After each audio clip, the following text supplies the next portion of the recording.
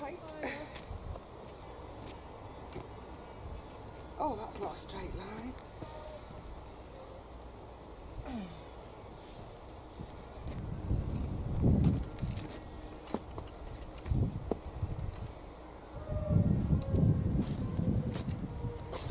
That's wonky. It'll do. It'll do.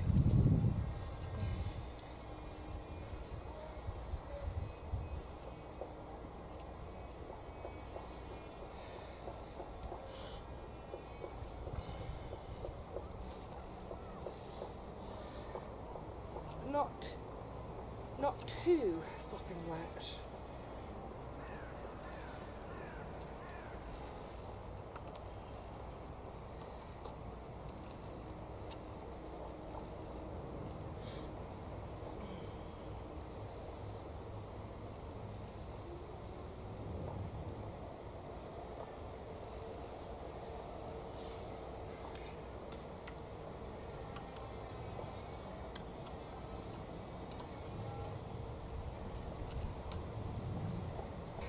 Good afternoon, lovely people.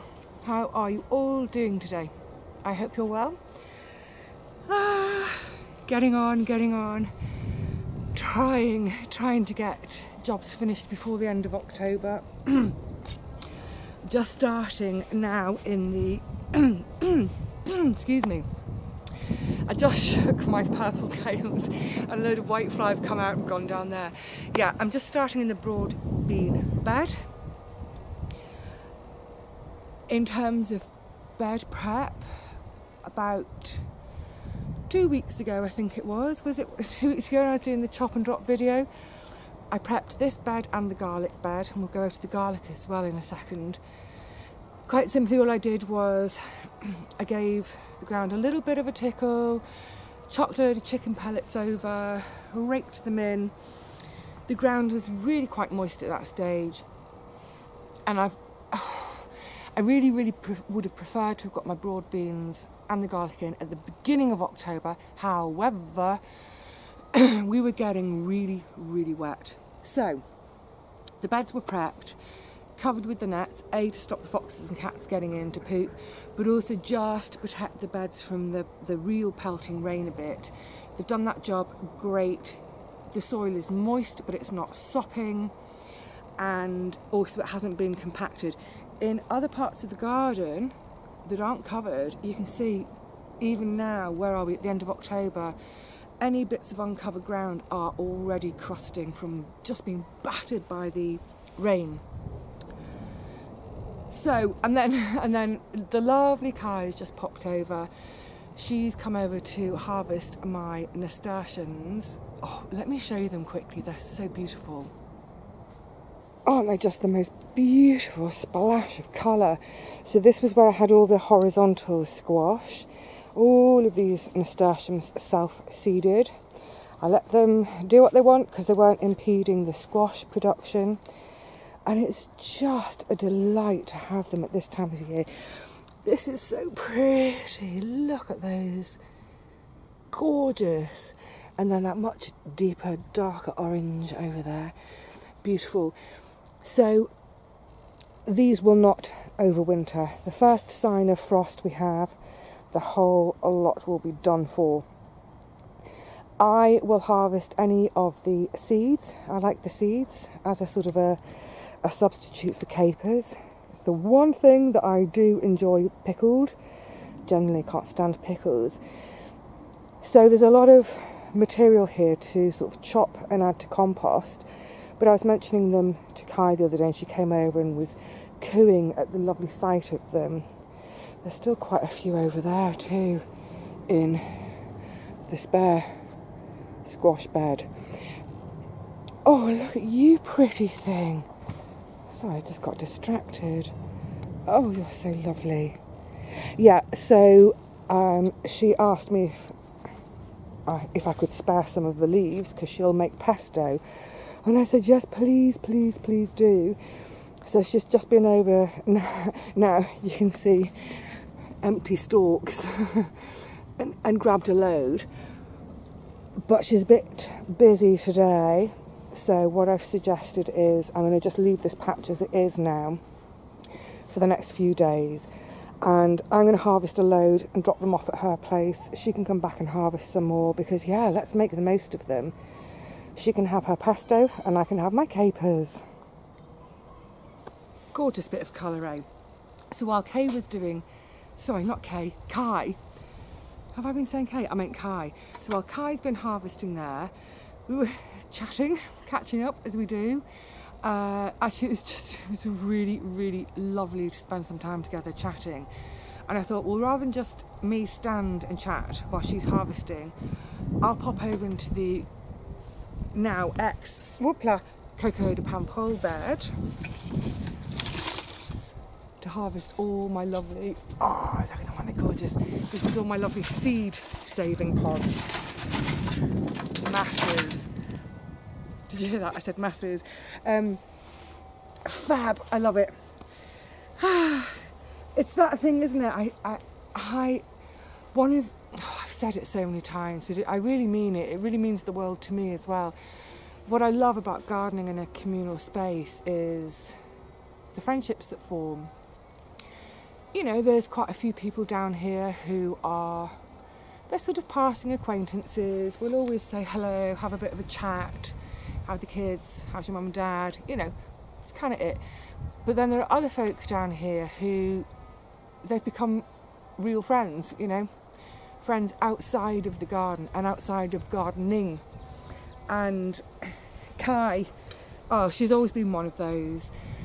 When we first met, I don't know how it came up in the first place, but we'd both done the same art foundation course all those years ago.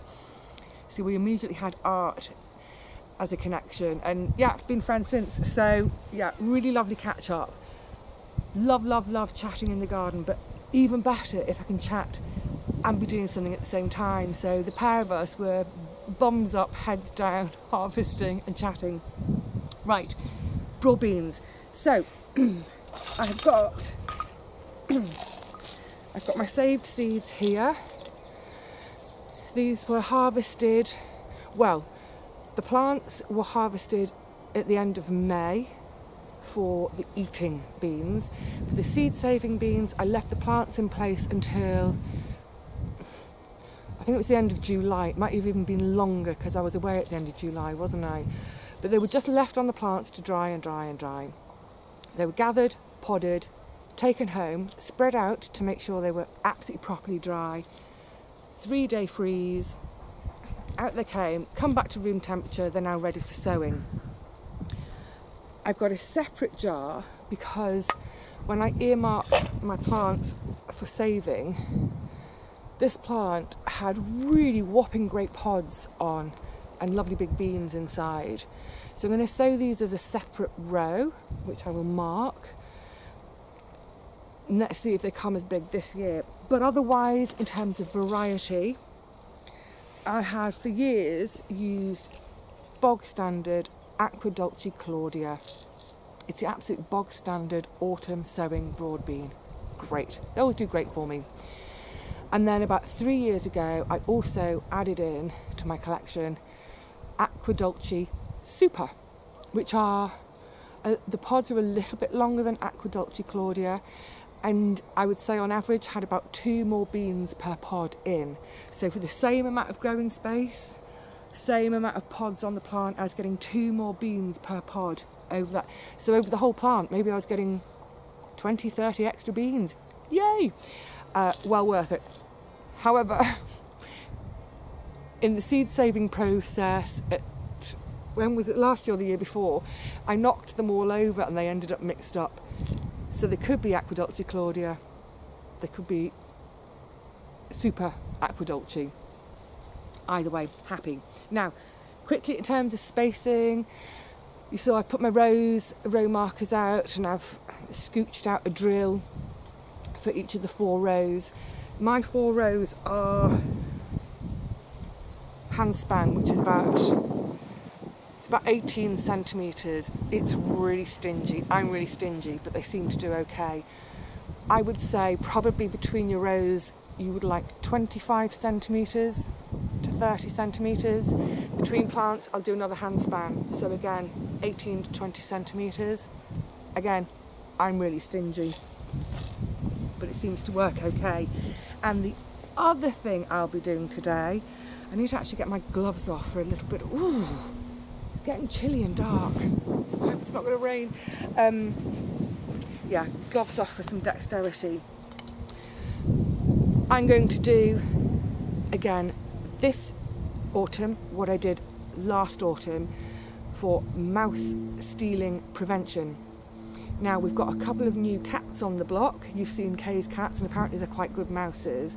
Even so, I'm not taking any risks. You see that? It's chili powder. It's just bog standard chili powder you find at, you know, the market for your cooking. So I'll pop each seed in, and then I'll give it a little sprinkle on top of the seed before I then cover it, hopefully to deter the mice. And when I did it last year, I had complete germination, not a single bean stolen. I hope I haven't jinxed myself. What else do I need to... yeah, and the other thing to say, just very quickly, I always sow in autumn. I have done spring sowings years and years and years ago, but nowadays I always sow my broad beans in the autumn because it gives me an earlier crop. I'll crop these by the end of May, which then means, boom, I can get another crop in and have pretty much the whole growing season next year with a second crop. I'm getting 2 crops for 1 bed by doing my broad beans in the autumn. In terms of the winter and their hardiness, I'll put the nets back on them now. Is that rain? I might have to put you all inside. Just very quickly, I'll put the nets... It's raining. You're going in the shed. Come on. Oh, I'm sure this wasn't forecast. Anyway, just quickly now, about the nets. I'll put the nets on now because that ground is freshly disturbed. Cats, foxes, they'll poo there, or the foxes. One of the theories with foxes is when they see freshly disturbed ground, they think it's another fox's kill that's been buried, so they'll go and look for it. Get the nets on to protect the bare soil from them, protect it from the rain until I've got time to get organised with some mulch. But also, beg your pardon, what I found, was it, in terms of netting them over the winter, I think I discovered this about 5 or 6 years ago for myself, was that the nets gave them just a tiny little bit of protection. I think partly, not hugely sort of safe from frost, but against those really cold winter winds that whip across this site. And the first year that I had nets on them and just sort of forgot to take them off as we got into winter, they ended up accidentally staying on over the whole winter. All of the plants, hey buddy, all of the plants did much better than my plants had done for the previous 2 winters. So I thought, oh, I wonder, is it that little bit of protection, frost, wind, lashing rain, whatever? So subsequent to that, I've always just left the nets on over winter, and it does seem to just give them a little bit of a help over the coldest, wettest, windiest months. And then come the spring, whip the nets off, let the bees in. Brilliant. Right, I'm going to go out in the rain and get this done. I'll see how the rain gets on, and then hopefully it'll ease up and we can go and plant some garlic. I just want to get this all done today. Right. Okay, Rusty, you and everyone stay in the shed. I'm going to go and plant, okay? Yeah, he approves.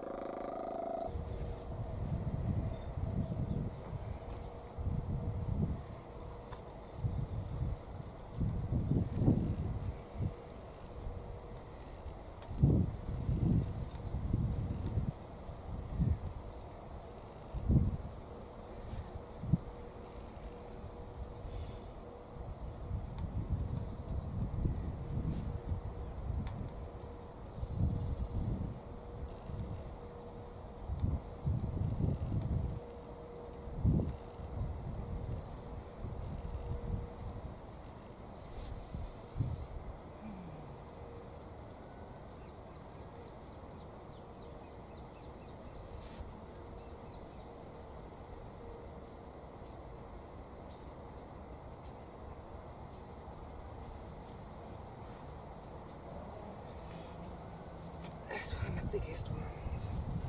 Come on, big bastards.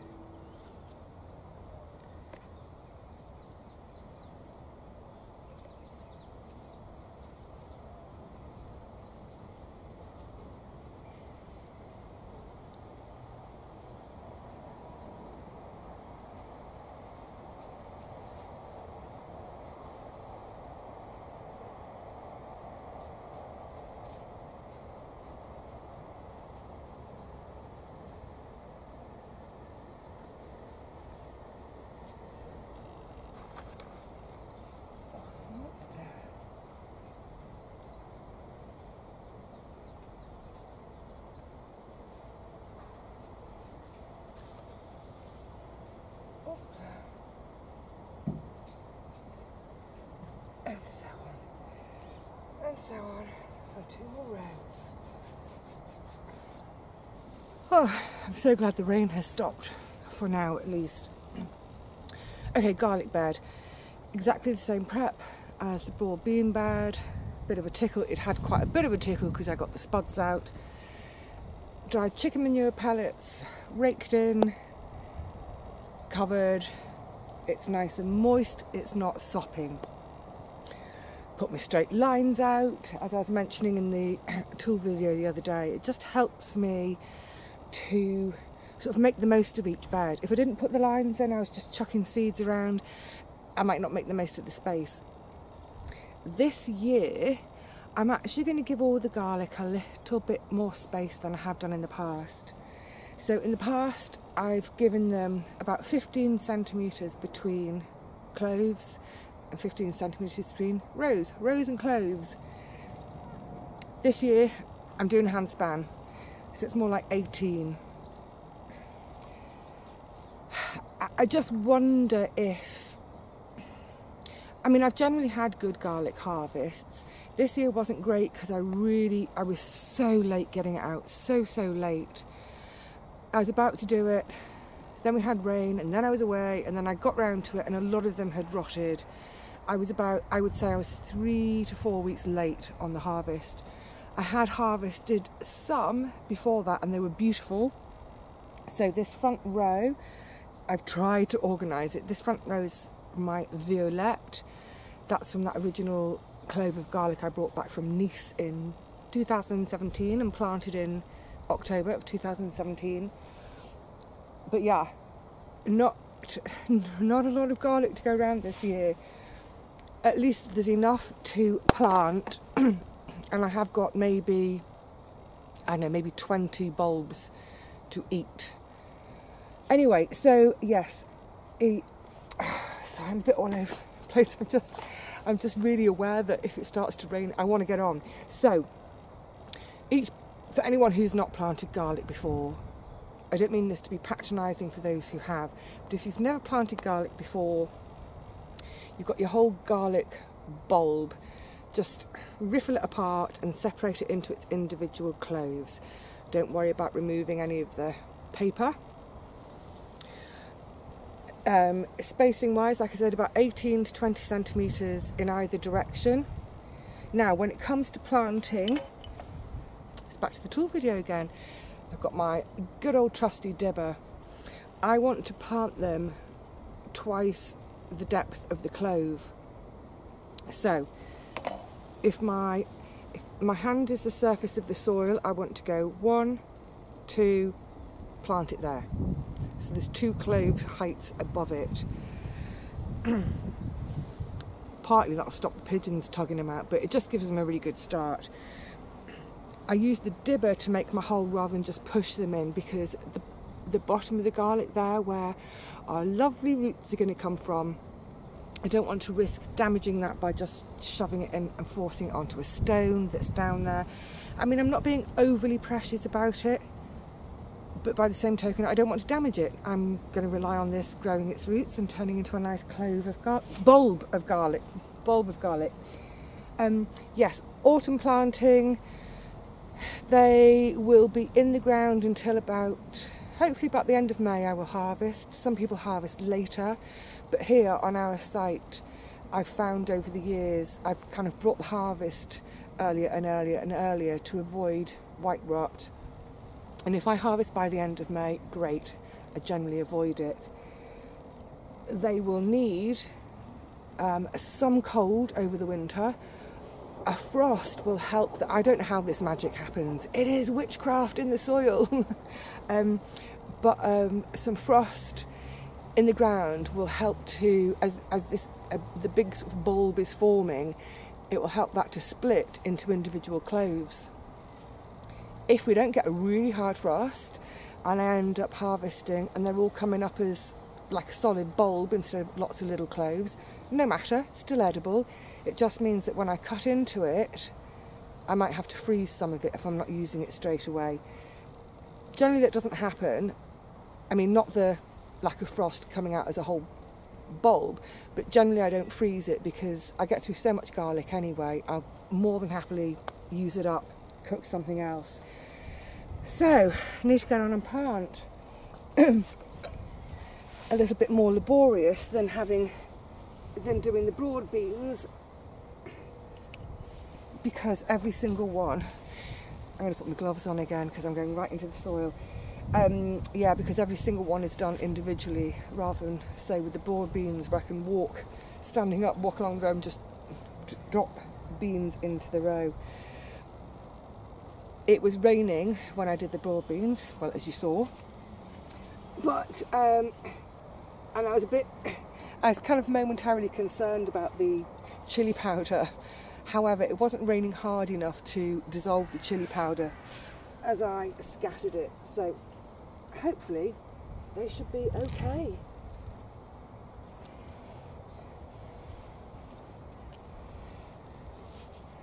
As we go into late autumn into winter, I will now start to be looking out for leaves to rake up, grass clippings, as I was mentioning earlier, to get mulch onto these beds. But one of the really, really beautiful things, and the sun's coming out, really, this does make it perfect. I was mentioning about sowing broad beans now in order to get a nice early harvest, in order to get a second crop into that bed next year. Brilliant. Always being practical.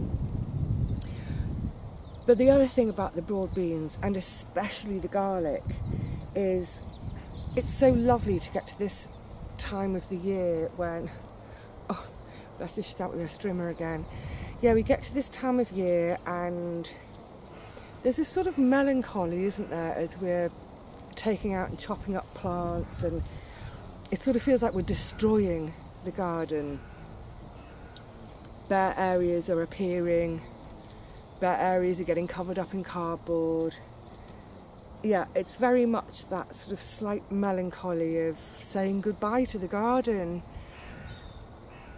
But sowing broad beans and planting garlic, especially on a day like today when the sun has decided to come back out again, it just gives me this wonderful feeling of optimistic joy again, to be planting again, to be anticipating some new plants. Who said it? I don't know who said it, but there's that famous quote, isn't there, is to plant a garden is to believe in tomorrow. And it's so true. And as this garlic starts to shoot, the green of the shoots, it's that beautiful acid, limey, bright green, when everything else around is turning, shades of brown, dark brown of muddy beds, the dark greens of the brassicas. To have this one bed in the garden that is so full of life and exuberance, I really do love it. And I think, quite possibly, even if I wasn't a huge fan of garlic, I'd plant it anyway at this time of year. purely for that.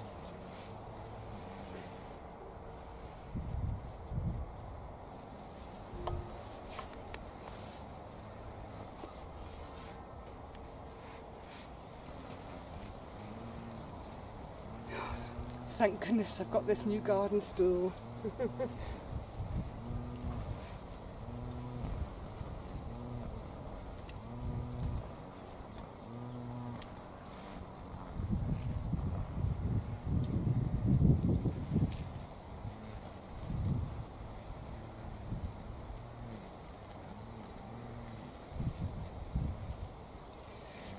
And just as I did with the broad beans, when I finish planting them all, I get the nets back on, stopping the foxes, stopping the cats, stopping the pelting rain. But hopefully I can get some mulch from somewhere soon, get the mulch on, and at that stage, when they're shooting as well, get the covers off so I can really, really appreciate their beautiful shoots as we go into the dark months.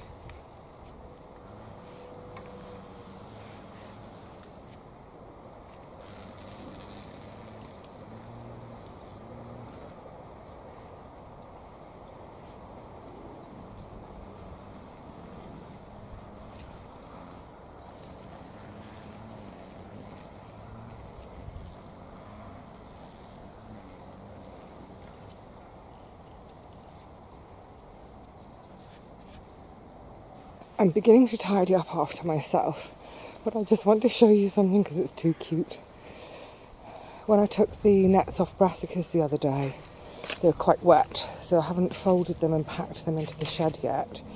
Instead, I sort of bung them in the cold frame where they can dry out. Do you see what I see? Oh, sweet girl. Are you cosy in there, Rosie? Cosy Rosie. Is it warm in the cold frame, little one? I don't know how comfy that environmesh is actually sitting. I don't know if you can just make it out there, but there underneath, that's the wine crate that I keep on the deck. So our little Rosie has found herself a nest in my cold frame. I was contemplating closing all the windows up today, but I shan't now. You snooze away happily, little one, after you've done your bathing. She's such a darling, sweet wee scrap of a thing. She can have the cold frame for a few more days. But it is going to get shut up soon because it's starting to get quite chilly at night. Yay! I'm really glad finally to have got the broad beans and the garlic in. That's it. I've done the garden now for this year. As if there's so much clearing up to do. The weeds in main bed 3 and main bed 4 are awful, truly awful. For me, for my standards, but they really are. But you know what? Fine, they're just weeds. They're not in the way of any crops. None of them are going to seed at the moment. That's what I'm keeping an eye on. I'll just get on with it in the coming weeks. Oh, and by the way, yes, I'm finally back on the day bed because a couple of rows of lavender bags, I've taken them down to take home.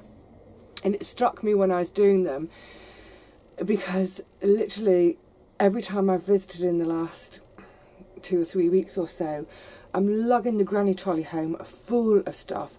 Pounds and pounds of potatoes, squash, there's still loads in here and all the lavender to get home. And I was thinking, it's like the great autumn migration, isn't it? Where all this stuff now migrates to my home. And before you know it, oh my goodness, it'll be the spring migration when all those seedlings that I bring on at home have to get brought down here. I wish my house was one of these right next door. What a lovely session. What a lovely session. A bit of sunshine after those few drops of rain. Friendship. The gorgeous cats. harvests, the optimism of planting and sowing again. Days like today, they just make me absolutely, it's laid out on the table for me just how blessed I am. I do count my blessings. Anyway, lovely people in La La Land, I think it's time for me to go. I've got a lot of tidying up to do after myself. All the tools that I got out this morning to show you in that previous video, they're all still out there. They need putting away. Actually, I brought a couple in, but the rest need putting away. I've got kit everywhere. It's tidy up time. So, I'm going to say cheerio to you all for now. I'll see you all again really soon, I hope. Gosh, we're careening towards the end of the month, aren't we? So yeah, I'll probably see you at the end of the month. Until then, please look after yourselves. If you can get some outside time in your gardens before the worst of the weather sets in, do. Oh, and for all of you in the southern hemisphere, yay, yay, spring really, really, really is here. And you're all starting to plant out, aren't you? Brilliant. Enjoy every second of it, whichever hemisphere you're in.